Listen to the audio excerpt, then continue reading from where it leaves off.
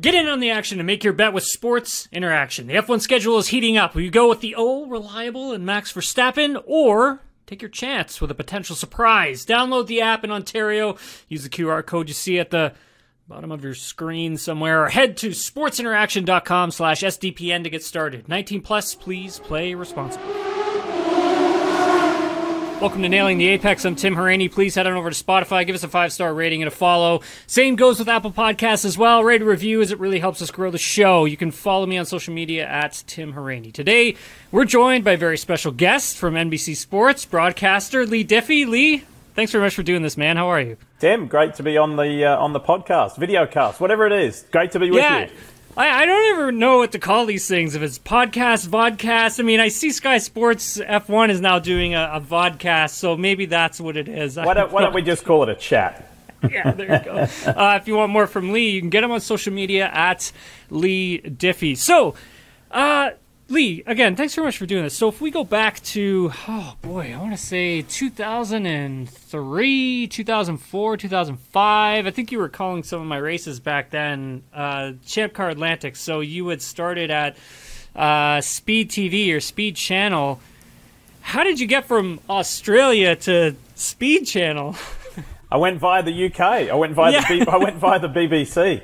It's a long journey. That's a quick question, Tim, with a long answer. But give it to me, man. I want to hear it. I want to know how you got over here, because this is awesome. Well, it was a lot of pestering people for an opportunity, a lot of being in the right place at the right time, a lot of hard work, but also some good fortune as well. And as I like to tell, interns or young people getting into the industry or whatever, is that there are lots of opportunities out there. Not everybody, a lot of people can see the opportunities. Not everybody jumps on the opportunities. And I think probably back then I was a lot braver than what I am now, and asked for opportunities, and people, I guess, were very generous enough to give me those opportunities. But worked in Australian television for a very short period of time, worked around some great people, some world champions, some domestic champions, and went to a couple of Formula One launches in the UK and Europe. And then I ended up going to the 24 Hours of Le Mans 2 years in succession to do a documentary, and really got the bug for the Northern Hemisphere, and wanted to be a small fish in a big pond, and had a couple of really great lifetime and career mentors who just said, go, what, you got nothing to lose, you can do it. And within 6 months of those conversations, I was living in the UK, and thanks to another dear friend, met some people at the BBC, got a job calling World Superbikes. And one thing, it's easy to sit back now and look at it and say one thing happened to another. There was a lot of stressful times, a lot of times thinking I may have made the most foolish move of my life, and then it all led to coming here to America. What was working like? What was it like working at Speed Channel? I mean, I used to watch Speed Channel, Speed TV, Speed. I used to watch it as a kid all the time, and then obviously when I got into racing, consumed that content even more. I mean, I remember, I think it was January. Might have been like January 1st or December, whatever. It was either the end of December or the beginning of January. They would run these 24-hour cycles of WRC. Yeah. And I used to record all that on VHS so I could sit down and watch Colin McRae, and oh my God, man, there's so many memories. What was it like working there? Because, I mean, it's just motorsports 24/7. It was awesome. It was awesome, and a really special group of people, and everybody rowing in the same direction. You were surrounded by like-minded people, and everybody was about motorsport. I've had the fortune for more than a decade now of working at NBC Sports, and it's different because it's a network, and not only is there the news, the political, the business, then sport is just one sliver of the entire network, and then within NBC Sports, motorsport is just one sliver of everything. So it's a very diversified viewpoint, and even for me, motorsport is just one of the things I work on now, in addition to the Winter Games, the Summer Olympic Games, rugby, track and field, all different things. So even for me now, it's very different. But to answer your question, working at Speed was great. just some super people, met some great characters, and got some amazing opportunities. And like you said, we used to, at the end of each year before the holidays, we would go in and host these sessions where you would do a look back. It was the year in review for Speed World Challenge, what is now SRO, or a year in review of Grand Am, or a year in review of Champ Car, or whatever, everything we had, a year in review of Formula One. It was pretty awesome. Yeah, I used to watch all of it. It was great. I loved every minute of it. So I mean, talking about Formula One, I mean, you got signed on to NBC to start with Formula One, and then did you migrate over and start doing both F1 and IndyCar at the same time? Because I remember you were telling me about having to, you were at one point, you were in one studio in NBC, and then the same day you had to go from calling, I think it was the Italian Grand Prix or something, going from calling that to Watkins Glen to call the IndyCar race. True story. Yeah, I did join. I joined NBC at the end of 2012, and that was for the purpose of Formula One and IndyCar at the same time, and that was going to be in 2014 was my first Olympic Games for the network. So it was for everything, but it was to call races. But my bosses just said, look, you call races, but motorsport isn't going to be the only race you call. But yeah, doing F1 and IndyCar at the same time was a dream for me anyway. Unbelievable. And then there were many weekends that clashed. I had to miss IndyCar races because of that, but sometimes when it was close and it was viable, I could do both. And there was one time where Steve Matchett and I did a full Grand Prix weekend, raced to the nearest airport, jumped on a private jet and flew to Pocono, and then we called a 500-mile IndyCar race at Pocono. Another time, like you said, called a full weekend, jumped on the private jet, flew to Watkins Glen to call a full IndyCar race. They were fun times, and I'm not sure if that'll ever happen again. So they're great memories.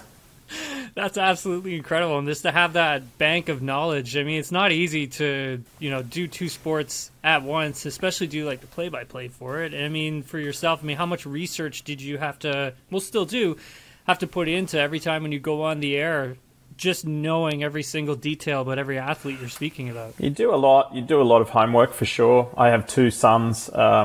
And I tell them, they're always asking me, Dad, why are you in the office again, Dad? And, I honestly do more reading and writing now than I probably did when I was at university, just because you've got to read so much, and because I do a variety of different sports as well. But it's hard to do two on the one weekend, because while you've got to be focused on one, your mind, or a portion of your mind, is thinking about the other. And when you would say switch off from Formula One, your mind then goes to IndyCar to say, well, what happened in practice? What's happening in qualifying? And while you might have been able to go back to the hotel and have a sleep after F1, I had to stay awake and watch, IndyCar or get on the phone and talk to some people. So they were challenging weekends.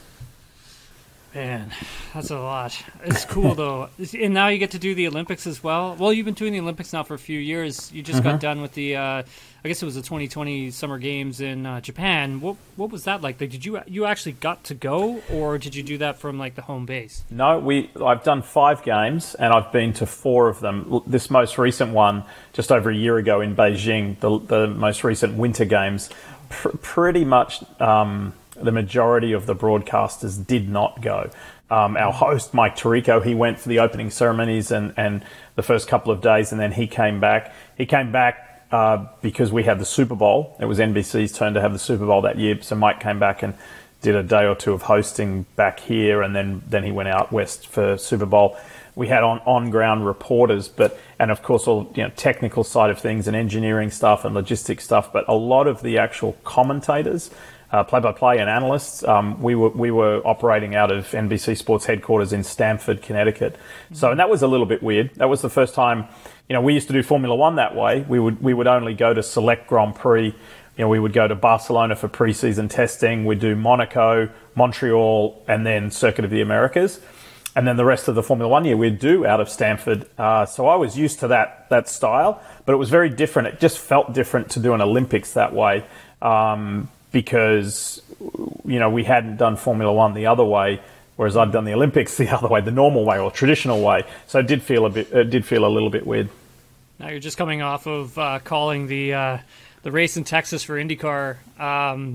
Leigh, 26 lead changes, most in 23 years, apparently. What was that race like to call? Because it was awesome to watch. It was unreal. It was so good. It felt like a lot of the drivers were kind of describing it as Texas of old.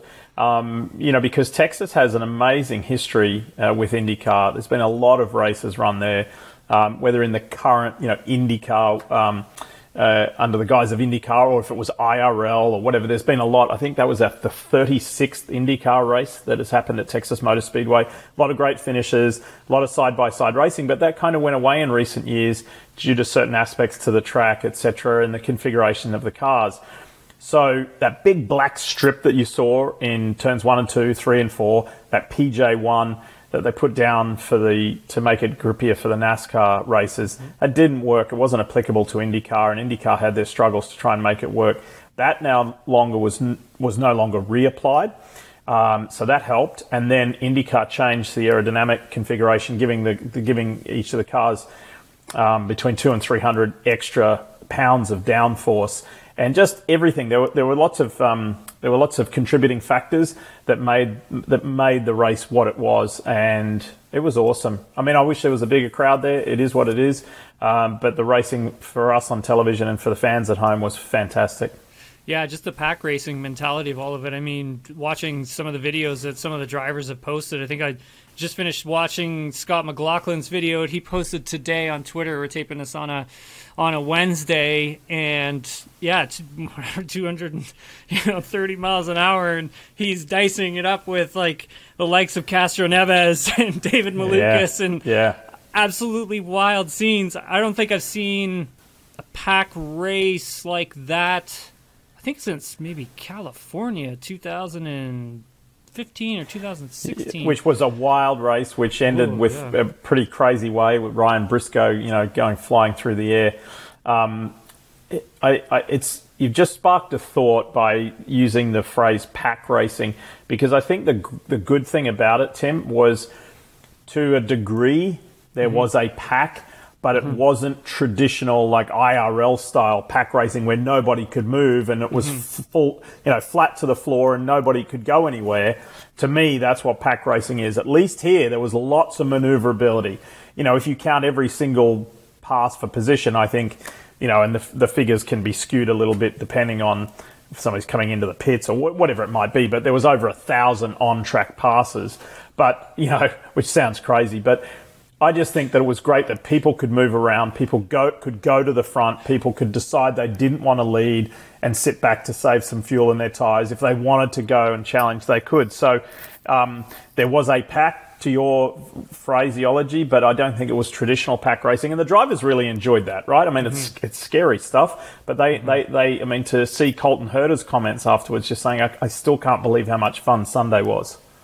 Yeah, no, it was great television too. It was great viewing. I mean, there was some points I was watching it with my partner, and I was just looking at it. I'm like, there's going to be an accident here. These guys are in this. Sure enough, I think it was like Graham Rahal and Devlin or something. They got together or something, like, if I remember correctly. But yeah. Oh man, it was such a wild race. It was one of the best races I've watched on television in a few years for sure. It was so exciting. I mean, IndyCar has gotten off to a bang, Lee. I mean, even with St. Pete, that was a wild race too. Did you expect it to be this wild coming into this season, given, like, we know what the formula is, right? Like, the cars haven't really changed too much. I mean, there's been a little aerodynamic tweaks here and there, but other than that, it's just that I've noticed one thing is just the competition, like the level, the driver, like the level of competition and the talent that's gotten into IndyCar for the last, I would say, 2 to 3 years is, man, these guys are just so good now. I think, to answer your question, I have been surprised by what has transpired. But when you come into any IndyCar season, the one thing that you're never surprised by is what you mentioned, the level of competitiveness, right? Because just year after year after year, it gives us that. And maybe by the cars not changing too much, that it's such a stable platform technically that, when you go back to the variables are the human resource variable. What kind of engineering staff do you have? What's your crew like? How much, what can you do with the suspension, with the dampers, etc. So I think that's why it's so competitive. But I never expected the first two races to start and finish the way that they did. And poor old Romain Grosjean has been in the middle of it at the end, both races. So I think I feel for him because I think he's driving the best he's driven in his short IndyCar career, and he just hasn't come away with the results. You know, going for the win with Scott McLaughlin in St. Pete. They collide, didn't happen. He wouldn't have won Texas, in my opinion, but he certainly could have been on the podium and then, you know, was just the victim of a close call and lost it, and that's why we finished under yellow.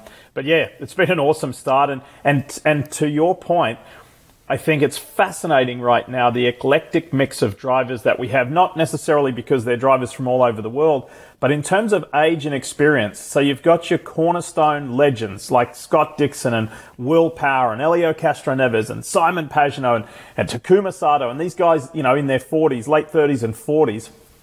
But then you've got the youth movement in the Pato Awards, who leads the championship now. Colton Herter, David Malukas, who's in the top 10 in the points now. You know, just these guys who've come from everywhere. Juncos Hollinger Racing, they pull a 33-year-old Argentinian out of touring cars, and he's 12th in the points. He never raced on an oval in his life, and he's 12th in the points. Callum Ilott, his teammate, is 7th in the points. I mean, this championship this year is just awesome.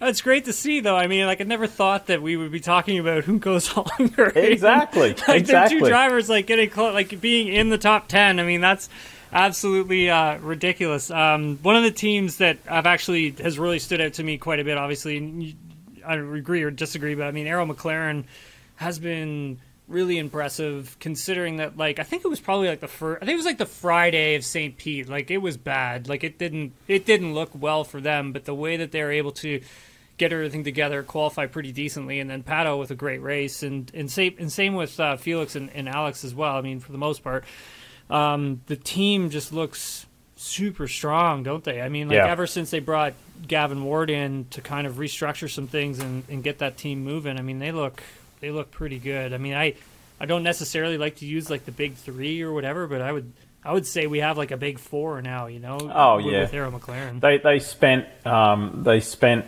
the off season just with one goal in mind, and you know, I mentioned the human resource element before.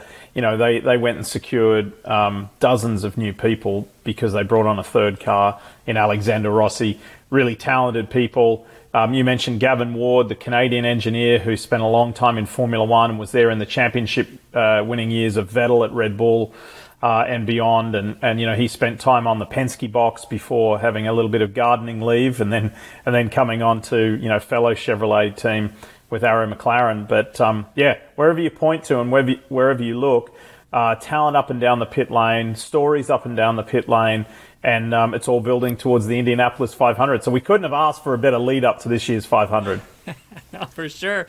One of the teams that's been struggling a little bit would be RLL. I mean, they've made some big changes behind the scenes, but at this moment, it just doesn't look like anything's really working for them. But I mean, you can hear the frustration in Graham's voice whenever he gets out of the car and he does an interview. It's just, I don't know. What do you think, Lee? I mean, any insight into what may be going on there? Because I didn't expect them to struggle this much at the beginning of the season. No, I don't think anybody did, especially them. And, you know, I've spoken to the drivers and to team management, etc. And, you know, everybody's hoping for a solution and for a resolution. And I just don't, you know, it's mystifying. You know, it's really mystifying. And especially a team like that that's race winning, championship contending. You know, Graham's one of the most experienced guys in the field. Christian Lundgaard showed how good he is in his very young career. Jack Harvey, who's been a podium achieving IndyCar driver. So, you know, I mean, if I had the answer, I wouldn't be working on television, would I? I'd be there, but I don't know. I mean, I don't know how they're going to unlock the secrets. They've taken on a lot in recent times with their new facility, and they're back with, you know, as Team RLL as a racing organisation, you know, with their IMSA WeatherTech sports car commitments, with BMW being back in the premier class with prototypes. You know, there's a lot going on at RLL. Obviously, the sports car side has got off to a pretty good start. They finished on the podium at Sebring.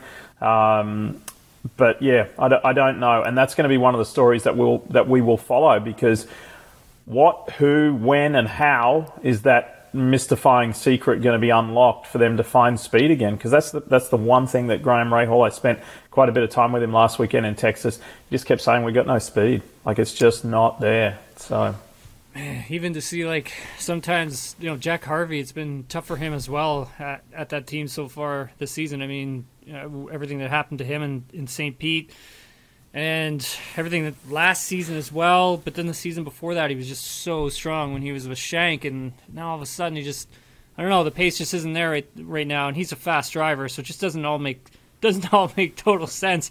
I see you've got Logan Sargent, I believe, hey, on your... How about that? So, all right, let's talk about Americans in Formula One, because... We're not going to talk about the end of the Australian Grand Prix, okay? We're not going to talk about Logan at the end of the Australian Grand Prix. Oh, no, no, it's cold tires and brake temp just not there, I don't think, and I think he was just expecting it to be, and just was. I mean, it happened to everybody. He wasn't the only one that was battling with it for that last lap of the race. Joseph Newgarden, he, in my opinion, was always one of those drivers who I thought that deserved a chance in an F1 car. Super talented guy. I mean, like, you look at every IndyCar season, even when he moved over to Penske, he's been in it. He's been there battling for a championship.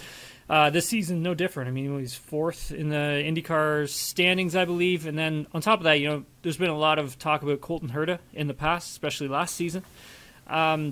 When you look at those two drivers, maybe not for Joseph, but for Colton, what do you think it's going to take for him to get a chance at an F1 ride? Well, I mean, the whole super license points thing frustrates me enormously. The rules are the rules, and that's been established, right? And I know and appreciate that. But can they change those, not just for Colton, but going forward? I mean, a guy who has sat on the front row of the Indianapolis 500, won multiple IndyCar races, is one of the standout performers in IndyCar, arguably one of, if not the highest paid driver in IndyCar. But the FIA says, no, you're not good enough because you don't have... And yet there's kids, literally kids, in junior categories, but because they're within the FIA structure of scoring super license points, they're more qualified for Formula One than Colton Herta. I mean, it makes no sense. And I'm not saying they need to break the rules for Colton. I'm saying system-wide they need to take a look at how do you make it more applicable. Are you telling me that Nikita Mazepin was more qualified to be in Formula One than Colton Herta? Not a chance. But the circumstances dictated, and he went through the FIA feeder system, and that's why he had his super license and, the family wealth and everything else. And so, but anyway, look, I just think having this guy in Formula One now is, we've seen the growth of Formula One in popularity here in the States due to numerous reasons. Drive to Survive, the American ownership, the proliferation of American companies now involved in Formula One. Now this year, 3 Formula One Grand Prix here in the States. There's numerous reasons to that rise in popularity. Having Logan there and the more experience he gets, it's only going to help. And he's a terrific young driver. I think, as he said, his own words, Melbourne didn't work out as he would like, but I think he's doing fine. And you got to give every rookie a mulligan year. So it doesn't really matter what happens this year. He's going to get valuable experience and learn a heck of a lot. And Albon, despite the unfortunate and poor result for the Williams team in Melbourne, I think Albon's starting to show the potential of that car. Key personnel changes at Williams, and so I think even though we're not talking about winning Grand Prix or standing on the podium, I think the future's looking bright for this young American. Yeah, and Alex is a fast driver, man. I think he's probably got some of the best car control on that grid, and considering that car is not easy to drive, I mean, Logan's done a very good job. I would say if you go back to Jeddah and you take a look at his progression throughout each session at that track, because it's such an intimidating track, and for a driver to crash there, you lose confidence so quickly, and for the team to kind of walk him through each session so he can get up to speed. So by the time he gets to qualifying, he is close to Alex's pace or close to the limit of the car. He did prove that, and then if it wasn't for just a tiny little mistake about putting the left front just off a bit on that straightaway and get penalized and have that lap taken away, he would have qualified probably 13th, 14th for the race. I mean, he's fast. I mean, it's no question about it. The talent's there. He deserves it. He's worked hard. I agree with you on the fact that, like, I think the FIA needs to take a look at, like, how they issue super license points to IndyCar drivers, because if you look at what IndyCar drivers have to do, I mean, you know, you're wrestling a 800, 900 horsepower IndyCar around ovals, street circuits, road courses, super speedways, short ovals. There's so many different skill levels that are involved. And, you know, you take a driver like Romain Grosjean, for instance, like quick, but still has a little bit to learn once he gets to the ovals. And that's what Will Power always used to say as well. It's like one of the hardest things for him to learn was the ovals and to get that experience. And I mean, you're hauling ass into turn one at IMS, like over 300 kilometers an hour. It's just, it doesn't make sense. I mean, just simply because of the amount of experience these drivers have to compete in the sport. I think they're deserving of more super license points within the sport itself. But obviously that's a different topic for a different day, because I don't have you for very much longer. Let's do that.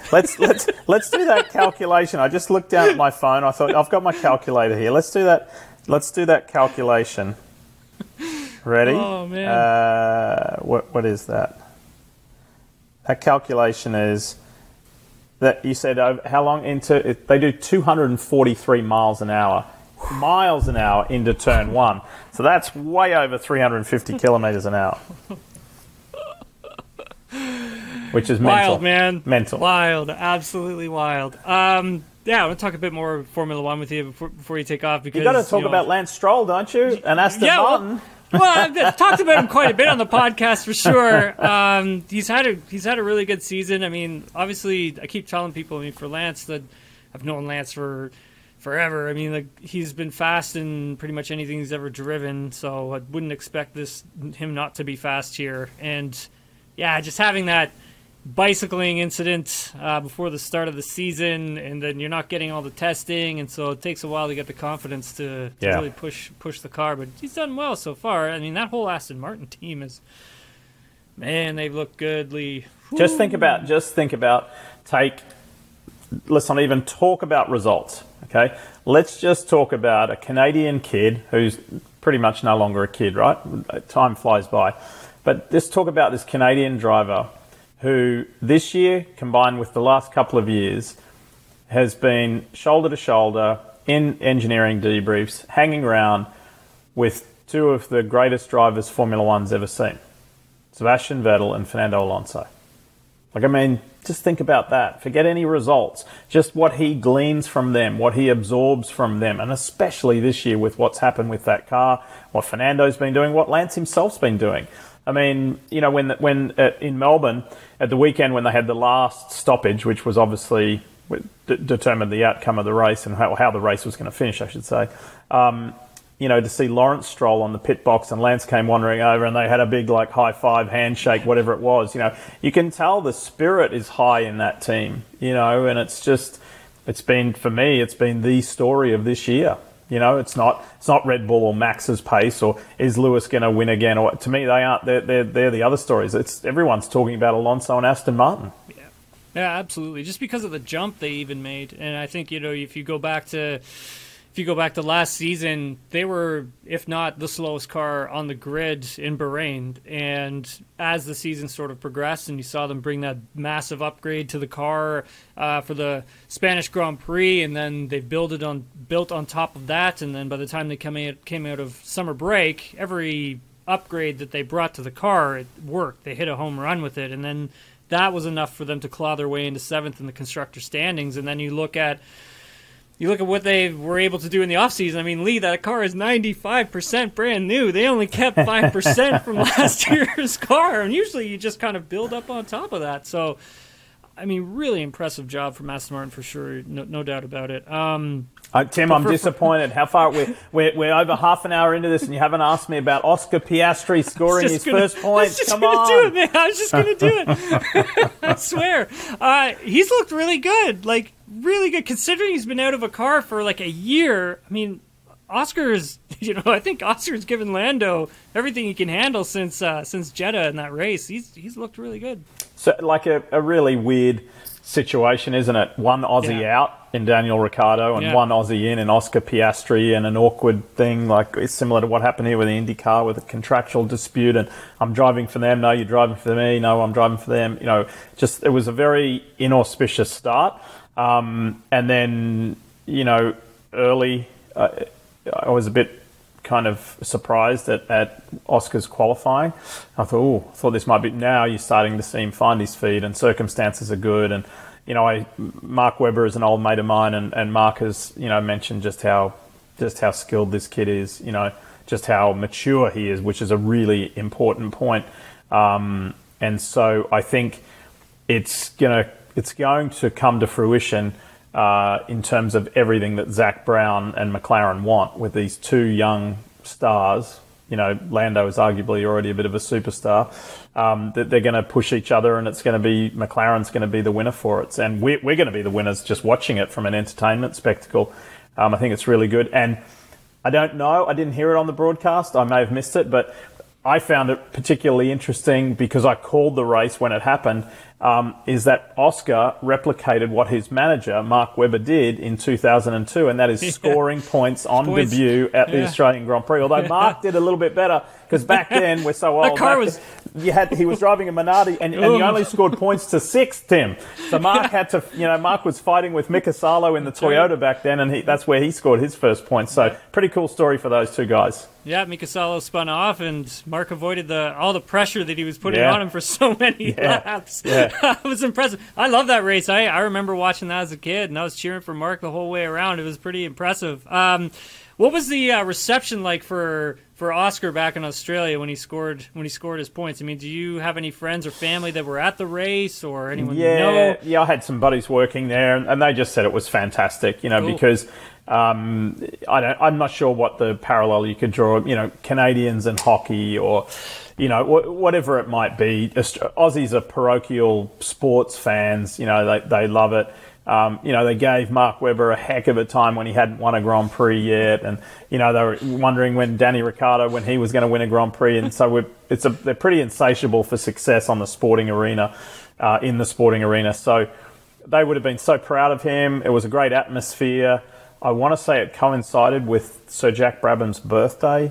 So it was all pretty special, like what happened for Piastri on home soil, because poor old Danny Rick, he didn't really have a whole lot of luck at home, and nor did Mark, actually. It was the home Grand Prix was kind of their nemesis almost. It was their kryptonite to a certain degree, and because of the craziness surrounding it and the media demands and the sponsor demands and everything else, and then the pressure and the friends and the family, I can tell you that they enjoyed getting out of there. Not because to get away from their home nation, but just to get away from that additional pressure. And I think every driver feels that in their home Grand Prix. So for Oscar to do that was huge in his first year as well. Yeah, I remember Daniel Ricciardo making mention of that when he was with Renault. He had taken on his first year with Renault. He'd taken on too many media responsibilities, and I remember he said for the next year he was coming back, he was going to make sure that he didn't take on too much, because there was just so much of it, and it added so much pressure to him in the whole weekend. Leigh, this has been great. I just want to get your thoughts before we take off on Ferrari, and if you see a way back to, let's just say, the podium for Ferrari. I'm not Catholic, Tim, but should I do this? I don't know. It may work. I don't know. I have a lot of friends who are just they're passionate Ferrari fans that are of Italian descent here in North America and around the world, and they just, they're forever optimistic. They're forever hopeful. They got two awesome drivers. Change at the top. I mean, if Fred Vasseur can get them back on track and somehow get them to start winning Grand Prix again, it'll be pretty awesome. Yeah, it's kind of like, just as as an F1 broadcaster and as a huge F1 fan, I really hope what happened to Vettel at Ferrari doesn't happen to Leclerc at Ferrari, because he's just so good, and I would hate to see him come to the end of his tenure there and not bring, well, it doesn't matter, even him or Sainz, to bring Ferrari that next world championship. I mean, they haven't won a world championship since Kimi Räikkönen in 2007. That's a long time. That's too long for Ferrari, for, the team that is the hub of the sport. You can't, it's crazy. Especially got all those resources and everything as well. I mean, I thought last year, that was going to be the year for Ferrari, and just everything that went against them, and some of it themselves with, obviously you have driver mistakes, we have reliability, and then you have tactics on top of that just didn't really work out. So, yeah, it'll be interesting. I'm fascinated to see how the rest of this F1 season goes when teams start to bring their big upgrades to the car, and I'll be interested to see if they're able to close down that gap to Red Bull. Not necessarily the one-lap pace, but more essentially the race pace. Like, try to gain that back and get better with the tire deg. For me, that'll be interesting to see. And I think we're going to have our first big upgrade on McLaren in Baku. So we'll see what happens there with Norris and Piastri, eh, Lee? Hey, and to quote Otmar Safnauer at the end of the Australian Grand Prix, we've still got 20 to go. Yeah, 20 Grand Prix, that is. So, longest season ever in the history of the sport. So we'll, there's lots of time to talk lots about what's going on and to see who's where. But I mean, as you know, it's the old saying, it's the old adage: if Ferrari's winning, it's good for Formula One. It's good for Ferrari, it's good for Formula One. So we need either Leclerc or Sainz back on that top step just to mix it up a little bit, And I think too that for variety. I was so enthused when I saw George Russell get that start and mix it up with Max, and it was a shame what happened to him. But I think, to me, more so than the first two Grand Prix, I think Australia really showed what potential is out there for this F1 season, and meaning the variability and diversity. I'm pretty sure that Verstappen will go on and win another world championship. That seems pretty obvious at the moment, but anything that can mix it up a little bit is going to be great for the sport. Yeah, 100%. Lee, thanks very much for your time in doing this. This has been great. If you want more from Leigh Diffey, you can get him on social media at Leigh Diffey. Dude, this has been great. Thanks again, man. Well, Tim, thanks for having me on. And, mate, don't you stop being you, because you're one of the most passionate and enthusiastic people in the industry. So don't you change, mate. Keep your foot to the floor. Thanks, pal. I appreciate it.